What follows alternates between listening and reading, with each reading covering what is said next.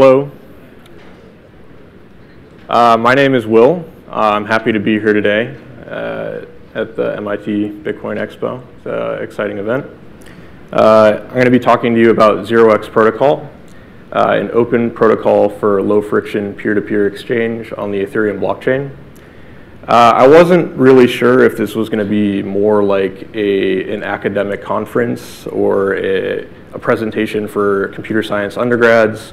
So I structured this presentation as a little bit more high-level introduction to 0x and some of the ecosystem developments going on around it. Just quickly, by show of hands, has anyone here used a decentralized exchange in the past? So it looks like greater than 50%, which is actually quite a bit larger percent than most presentations I am attending. Let's see. So quick outline of this presentation. I'm going to provide a little bit of motivation and background that went into the design for 0x Protocol. I'm going to talk about existing work around decentralized exchange.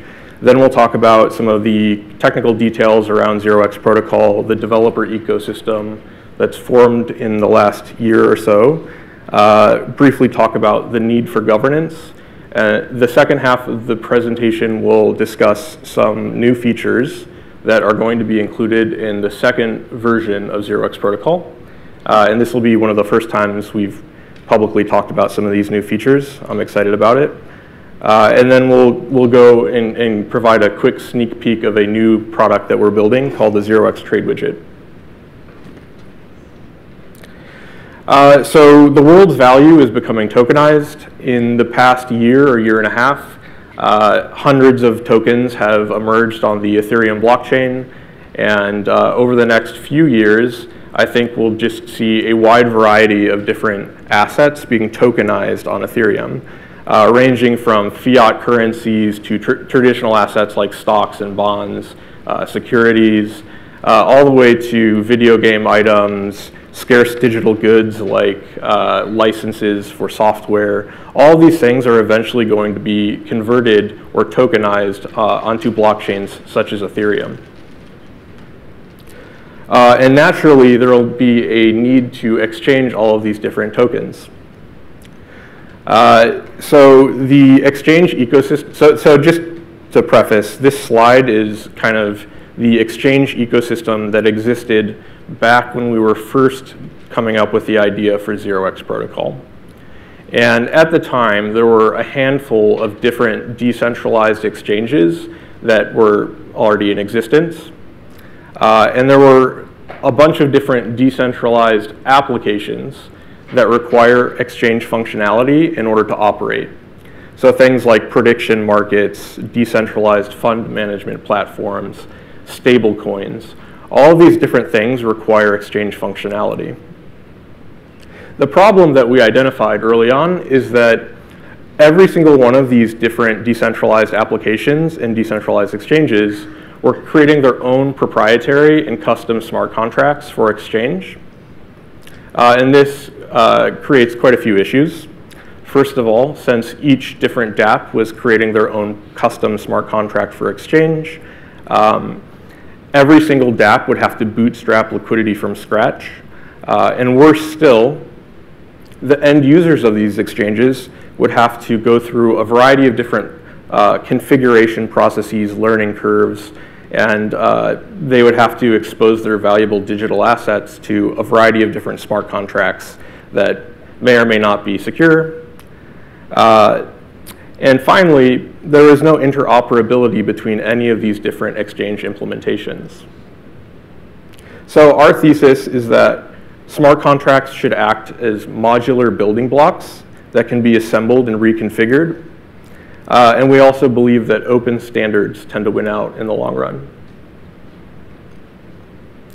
So I'm going to briefly go through some of the high-level approaches that are used for decentralized exchange, different approaches from 0x, and how we eventually arrived at creating 0x in the way that we did. So the very earliest decentralized exchanges on the Ethereum blockchain kind of took the exchange functionality from a traditional centralized exchange and then tried to kind of port that directly into an Ethereum smart contract. So what you would end up having is this order book, a list of people offering to buy or sell digital assets existing within an Ethereum smart contract. And what this means is that every single time you want to place, modify, or cancel an order, you have to create an Ethereum transaction, which is expensive and it bloats the blockchain, and it doesn't necessarily result in any value being transferred. So this is not a very efficient approach. It's not very good for a variety of different reasons. But I think, from being practical, if you're a market maker, it's completely prohibitively expensive to market make using an on-chain order book.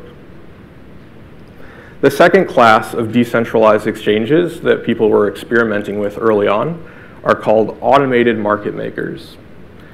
And the way that automated market makers work, instead of two parties entering into a trade directly, a buyer or a seller will trade directly with a smart contract.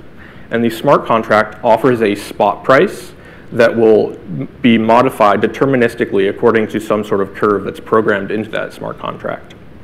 And so the price that's offered by the automated market maker kind of adjusts according to market forces pushing the price up or down over time. Issues with automated market makers include that they're very gameable and they're subject to front running. But I think the biggest issue with automated market makers is that they cannot support large amounts of volume. And the reason why is because if you have someone that wants to sell a large chunk of some sort of asset, and there's a buyer that would also like to act as a counterparty, instead of just doing a trade directly between those two parties, they must go back and forth buying and selling through this automated market maker smart contract, pushing the price up and down, back and forth. So that's not very efficient. One of the last approaches to decentralized exchange that people were experimenting with early on is using this technology called state channels, very similar to payment channels for those that are more comfortable with Bitcoin terminology. And the way that state channels work is that you move some assets into this smart contract that is locked up. You do a variety of different transactions off of the blockchain. You can sort of sequence these transactions. You aggregate them into kind of a final state change, and then you dump that final state into the blockchain and settle the state channel or close the state channel in a single transaction. So state channels could be good for day trading or turn-based games, for gambling type applications. But state channels are not very good if you just have a big block of tokens that you just want to sell and be done with it. And the reason why is because there is quite a lot of friction involved with opening a state channel, ensuring that all the parties involved in the state channel are behaving honestly, and actually moving your trade proceeds out of the state channel. And finally, one of the downsides of using state channels for decentralized exchange is that once you kind of move your assets into this state channel that's off of the blockchain, kind of isolated from the Ethereum blockchain, you isolate yourself from all the cool and interesting smart contracts that exist on the Ethereum blockchain. So 0x protocol uses a different approach called off-chain order relay with on-chain settlement. And so 0x protocol, it basically consists of two different ingredients. The first ingredient is this sort of order schema that tells you how to arrange data into a packet and signal your intent to enter into a trade. It contains details related to the order you would like to enter into, such as the different assets that you would like to exchange, the exchange rate, the time that this order can remain the time to live. So at what point will this order no longer be valid? And the second part of 0x protocol is a system of smart contracts on the Ethereum blockchain that accept these cryptographically signed 0x orders and settle trades to the blockchain. And just to clarify, so a 0x order contains all of these order parameters, and finally it contains a cryptographic signature that provides proof that you would like to enter into a trade. In the most simple form, the way to use 0x protocol is you can create one of these cryptographically signed data packets saying, I would like to sell token X and receive token Y at this exchange rate. You cryptographically sign that data packet, and you can just send it to your counterparty using any arbitrary communication channel. So you can send this cryptographically signed data packet to your counterparty using email or some sort of messaging app. You could even write it down on a piece of paper and mail it to your counterparty. It doesn't really matter. All that matters is that the cryptographic signature is authentic. But naturally, people, not everyone wants to do a manual over-the-counter trade. People want to go to a public location where buyers and sellers' liquidity is being aggregated into, say, the form of an order book. So this is where relayers come in to 0x protocol. The message format contains a few other parameters.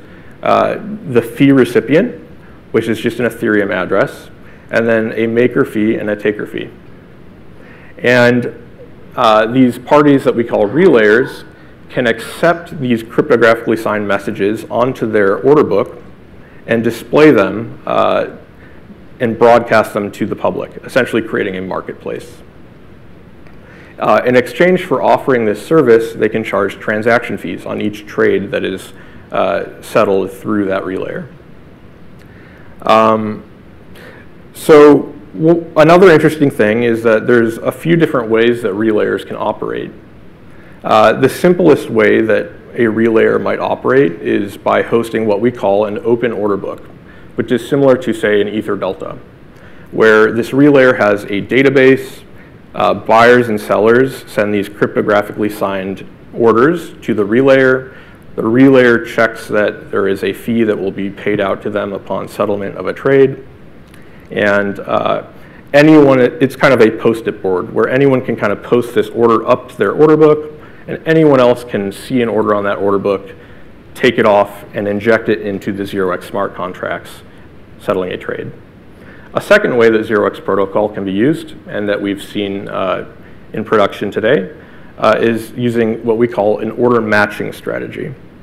So a relayer will only accept orders onto their order book if they are specified as the only entity that's able to inject that order into the 0x smart contract. And what this matcher will do is they'll wait until they get an order on either side of a market that are at the same exchange rate or overlapping in price. And what they will do is they will package those two orders together, and they will batch fill them synchronously and atomically in a single transaction using the 0x smart contracts. And in that way, they can provide sort of an order matching service, and they can prevent things like front running and trade collisions. So those are just a couple of different ways that 0x protocol can be used, but we intentionally do not specify a best way of using 0x, and we encourage the people in our ecosystem building on 0x to experiment with their own approaches. In case I didn't make this clear already, these orders exist off of the blockchain. So it's just a chunk of data that's floating around anywhere that's not touching the blockchain at all. And this packet of data is injected into a smart contract on the Ethereum blockchain, and a single transaction occurs only at the time that a trade is actually being settled between two parties. So it's much more efficient. So why create an open standard rather than having a bunch of different implementations that are custom and proprietary? Well, there's quite a few different reasons, but I think the most obvious reason is that when all of these different exchanges are speaking the same language, you can create a global network of interconnected exchanges, marketplaces, and dApps. And it allows them to seamlessly pool liquidity and share liquidity. It also allows for more robust and standardized developer tools. So the 0x team has created the 0x JavaScript library and the standard relayer API. And these tools make it very easy for anyone to very quickly spin up their own decentralized exchange, and it takes a lot of that upfront work out of the equation. Oh, 3 minutes. Okay, so I'm going to very quickly go through some of the developer ecosystem progress we've seen. We launched in August on the mainnet. Since then, there's been an explosion of developer activity, upwards of 12 different teams building relayers. Here's a few of them pictured. The first one, Kin Alpha, was the first relayer to go live on the mainnet. It was created by a single developer in their spare time over the course of a few weeks.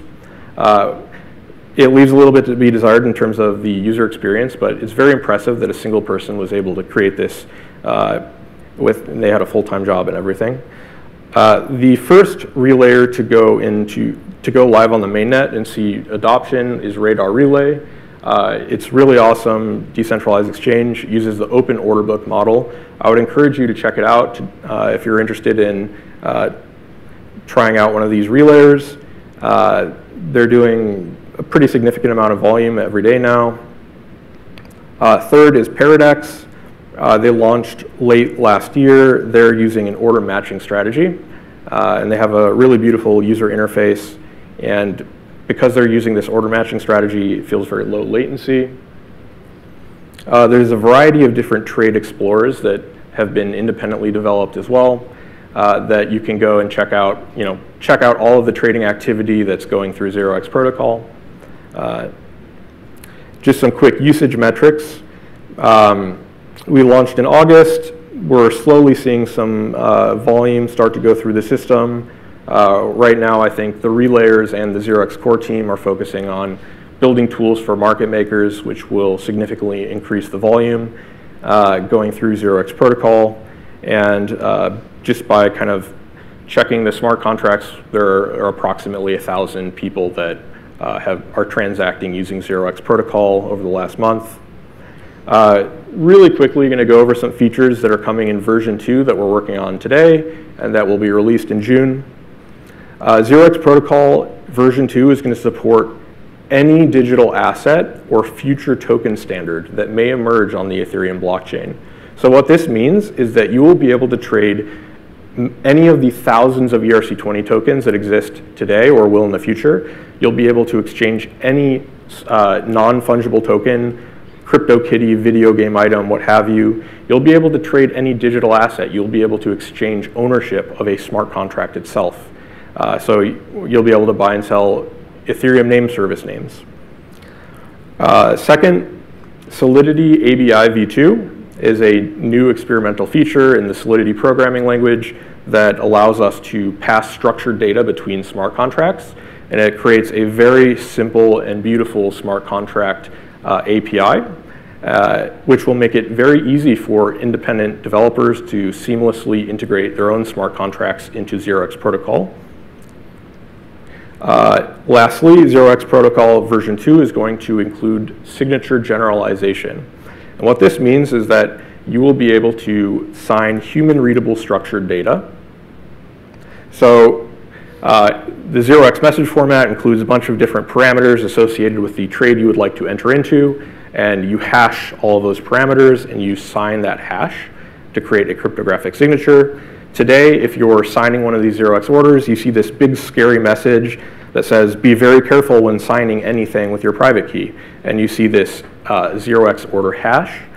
In the future, using signature generalization and this new proposal that we've put forth, you will be able to visually inspect what exactly are you signing. Another nice benefit with signature generalization is there will be more wallet options. Today you can trade from your Ledger hardware wallet. In the future you'll be able to trade from your Trezor and other wallets as well. Lastly, really excited to announce the 0x trade widget, which is going to be released with version 2 of 0x protocol. It will allow for one-click instant purchases of tokens. It will not require any configuration or account setup. And how it will work, You can embed this in your website. You can provide liquidity yourself, but if you don't want to, you can pull liquidity from all these open order book relayers, inject that liquidity into the widget, and people can hit the bid or hit the ask to instantly purchase tokens or NFTs. So we're very excited to be releasing these new features. We're aiming to launch version 2 in June, and I appreciate your attention. Thank you very much.